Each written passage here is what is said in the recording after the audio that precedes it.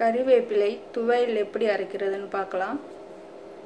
கருவேப்பிலை நல்லா அலசிட்டு தண்ணி இல்லாமல் எடுத்துக்கணும்.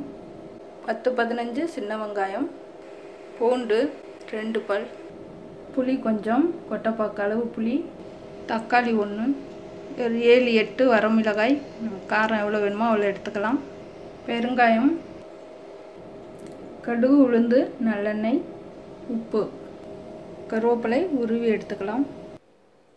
ஒரு 4 ஸ்பூன் அளவுக்கு நல்லெண்ணெய் விட்டுக்கலாம். உளுந்து கொஞ்சம் நிறைய போட்டுக்கணும்.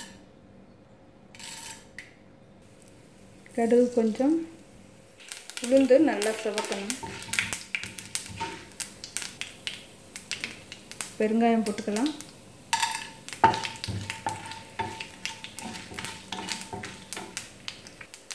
பூண்டு, புளி,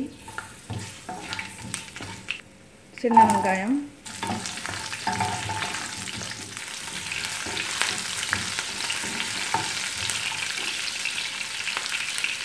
காஞ்ச மிளகாய், தக்காளி,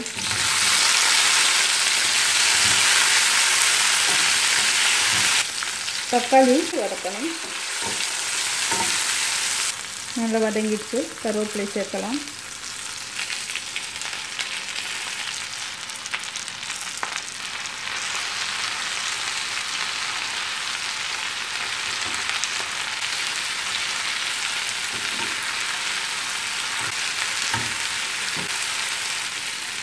எண்ணெயில் நல்லா வதக்கணும்.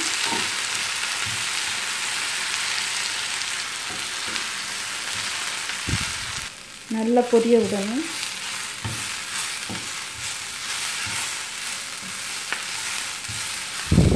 நல்லா வதங்கிடுச்சு. இப்போ இது நல்லா ஆற வச்சுட்டு அரைச்சிக்கலாம்.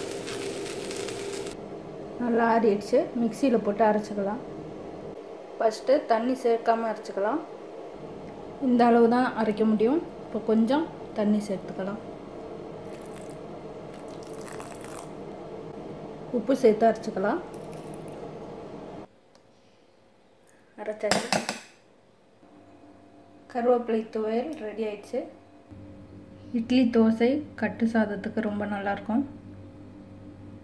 ரொம்ப நேரம் கெடாமல் இருக்கும்.